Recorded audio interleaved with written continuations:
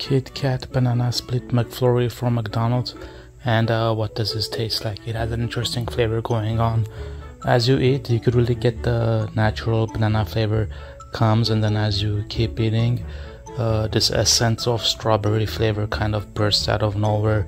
It has like this very tropical, very pleasing and smooth low dosage of strawberry flavor that comes in very silently as you eat. And then the essence of Kit Kat comes in as well, but it's very low dosage of the Kit Kat.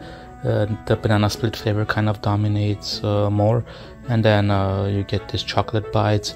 The ice cream McFlurry itself is vanilla, so it kind of in a way minimally acts as a banana split, all McFlurried together. Very cool flavor going on.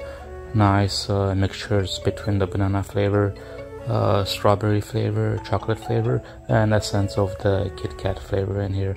Very nice McFlurry. The only thing is missing the maraschino cherries that normally comes with the regular banana split ice cream dish.